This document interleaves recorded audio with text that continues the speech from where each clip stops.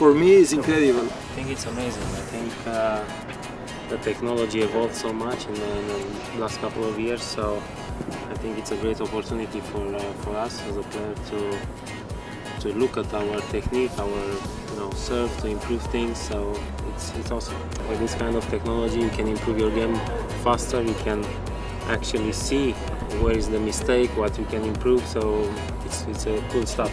Well, I've never seen anything like this on court that is so practical and so easy to use for the player and for the coaches. I can see everything I want. I can see from if ball was in or out, how much spin they put in the shot. Sometimes you want racket head speed, and you can show the student that, look, your ball is not having enough RPMs, and so you need more racket head speed so your ball goes in. I can see everything, and that is a huge advantage when you're teaching tennis. But this is something that is going to take tennis to the next level. People can learn from this a lot faster than they can learn from you and I telling them what to do.